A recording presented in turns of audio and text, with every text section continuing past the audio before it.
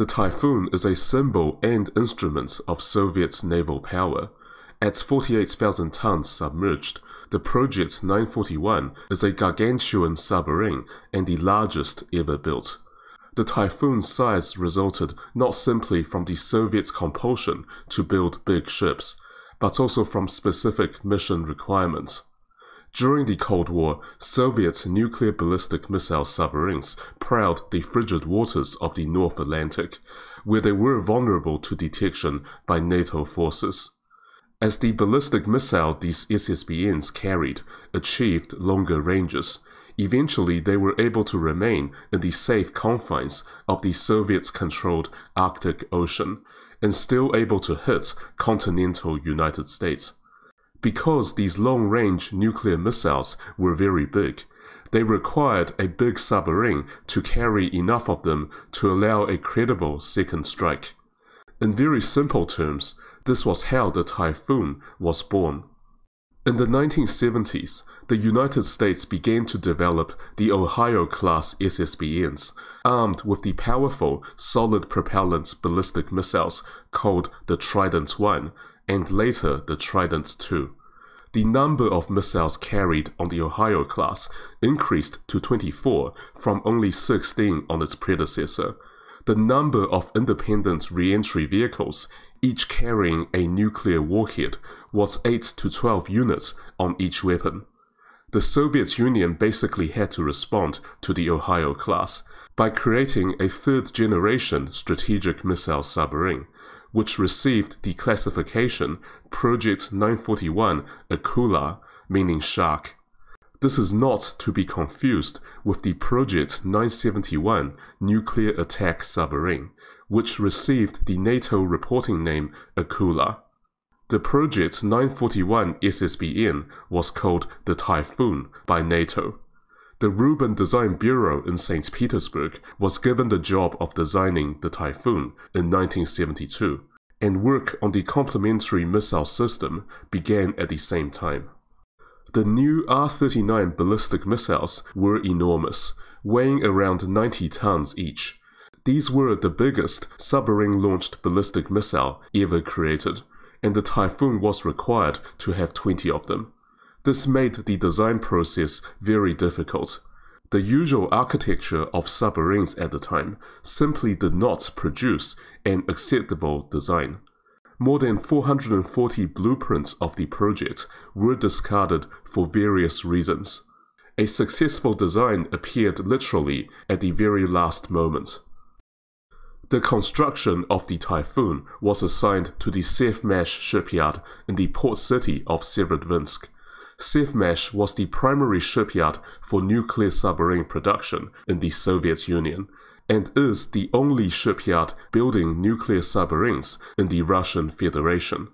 It built all the Delta-class SSBNs, the Akula-class SSN, and the titanium-hulled Sierra-class SSN. A total of 6 Typhoons were built between 1976 and 1989. In fact, the lead boat was commissioned almost at the same time as the first Ohio-class SSBN of the US Navy, in late 1981. By all accounts, the Typhoons were extremely expensive to build and maintain. With the fall of the Soviet Union, the budget available for the Russian Navy shrunk drastically, and 3 Typhoons were decommissioned throughout the 1990s, well before the end of their service life, in order to reduce maintenance expenses. 2 other Typhoons were decommissioned in the 2000s. In July 2022, there was rumor that the last Typhoon has been decommissioned as well, but there are no confirmations. The final design called for the inclusion of 2 main pressure hulls running from the stern to bow, and they ran parallel to each other. The 20 ballistic missile silos were located in the front half of the submarine. They were placed between the 2 primary pressure hulls. This was basically unheard of at the time. The sail was placed further to the back, behind the missile silos. The submarine as a whole has 5 pressure hulls in total throughout the boat, including the 2 big ones and 3 smaller ones. There are 19 compartments, including a strengthened module, which houses the main control room and the electronic equipment compartment. While the outer hull was built from high-strength steel, there are some reports suggesting the internal pressure hulls were made of titanium. The final design involved a length of 175 meters, and this is not actually much longer than most other SSBNs. But the Typhoon is a very wide submarine, with a width of 23 meters, more than double the US Los Angeles class SSN, for example. This enormous diameter is to accommodate, well, basically everything: the nuclear missiles, the multiple pressure hulls, etc. Typhoon has 4 533mm torpedo tubes and 2 650mm torpedo tubes, with a total of 22 anti-submarine missiles, torpedoes, and mines of varying types. The 650mm torpedo tubes can fire the 533mm weapon if needed, including the Type 53 series of torpedoes. One boat, the Dmitry Donskoy, has been refitted with an additional 12 533mm torpedo tubes mounted in arc formation outside the pressure hull. These are used to fire anti-torpedo decoys. In the bow, mounted just below the torpedo tubes, is the massive MGK 500 SCAT bow sonar. This is a cylindrical sonar with both active and passive sonar capabilities, which is complemented by passive flank sonar arrays just behind the nose. The rear section of the submarine also mounted not one, but 2 towed array sonars. Soviet's doctrine for submarine-based nuclear deterrence evolved very differently to that of the United States, in both weapons design and deployment. The Soviet fleet of SSBNs progressed logically towards their concentration within the relatively secure waters of the Arctic Ocean and the Northern Pacific, where they would be protected from NATO anti-submarine forces. The Typhoon class was designed to patrol under the Arctic ice, hidden from all enemies, and able to punch a hole through the surface ice and unleash apocalypse at the Americans should the need arise. After leaving base to go on patrol, the Typhoon would choose a desirable ice layer to hide under. The Typhoon is designed to be able to surface through a layer of ice about 2 to 3 meters thick. So ice up to 2 meters thick is preferred for hiding under.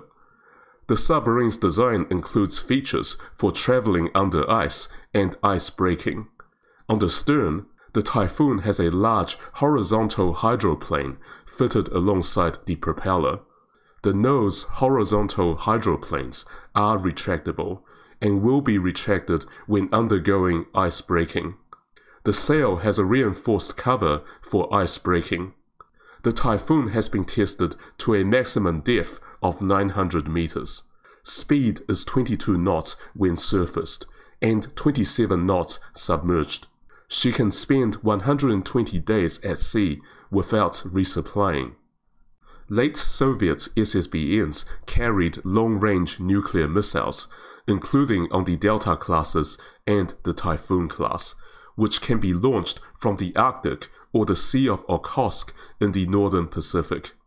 These areas were informally referred to as bastions, where Soviet naval forces and land-based aviation can prevent NATO forces from entering, in turn providing protection for Soviet SSBNs. The Typhoon carried or used to carry 20 R-39 RIF submarine-launched ballistic missile, aka the SSN-20 Sturgeon. The R-39 is a 3-stage projectile powered by a solid propellant rocket engine. The 2 rows of missile launch tubes are situated in front of the sail. Range is 8,300 kilometers with an accuracy of 500 meters. which means the Typhoon can hit the entire continental United States from the safety of its own naval base in the Arctic. Each missile consists of 10 independently targetable multiple re-entry vehicles, each carrying a 100 kiloton nuclear warhead. This means that, when fully armed, the Typhoon carries 200 nuclear warheads, which can basically destroy 200 major cities. So a single Typhoon has the potential to completely annihilate any country on Earth. The Typhoon class caused such a great resonance and concern in the United States that led to the signing of the Second Strategic Arms Limitation Treaty with the Soviet Union, and negotiations on further limitation of strategic weapons. The Typhoon class also hit the Guinness Book of Records, both for their gargantuan size and destructive potential. That said, the SSN-20 ballistic missiles have been withdrawn from service, and currently Russian SSBNs use the ISM-56 Bulava, aka the SSN-32. In 2005, the Typhoon successfully test-fired the new Bulava missiles. Like many Soviet submarines, there are 2 nuclear reactors. Each of the OK-650 pressurized water reactors can generate 190 megawatts of thermal power and are used to drive steam turbines, which in turn drive the 7-bladed screw-back propellers. The Soviet submarine reactors are relatively small, and the large diameter hull of the Typhoon allows a whole deck level above the reactors. Outside the hull, large water scoops feed the secondary loop of a natural circulation cooling system, which eliminates the need for noisy pumps when the submarine is operating at slow speeds. 2 diesel generators serve as backup propulsion units and are coupled to the shaft line. Natural circulation, together with the anechoic rubber tiles covering the boat, and the slow-turning shrouded propellers make the Typhoon much quieter than previous generation of Soviet SSBNs. Finally, the Typhoon actually has very good living quarters and amenities for the crew, and I'm talking about everyday sailors, not just officers.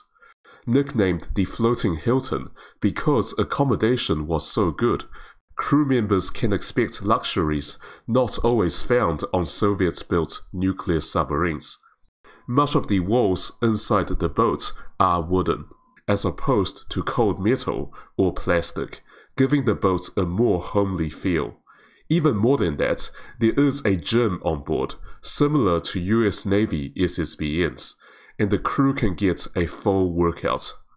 There is even a small swimming pool. Yes, an indoor swimming pool underwater, albeit a very small one. And to finish it all off, there is a sauna to rejuvenate the body. So during their time off duty, the crew can get a full workout, a swim, a sauna, and a warm shower. In the correct order, of course. To finish, here's some footage of Russian sailors living their life aboard the Typhoon. Please enjoy.